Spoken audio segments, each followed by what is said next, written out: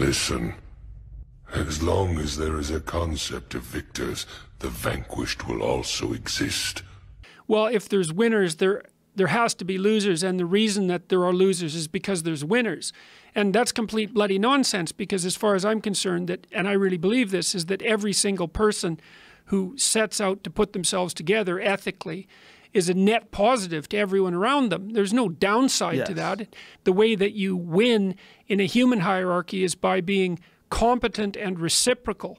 And so, I mean, for example, even if you're selfish, let's say, you got to think very carefully about what that would mean if you were selfish and awake, because you have to work to take care of yourself and what you want, say, in this moment. But then there's you tomorrow, and there's you next week, and there's you next month and next year and 10 years from now and when you're old. So because you're self-conscious and because you're aware of the future, you're actually a community unto yourself. And if you're selfish and impulsive, all that means is that you're serving the person you are right now, you know, in that impulsive way, but not the person you're going to be. And so that's not a good grounds for any sort of ethical behavior.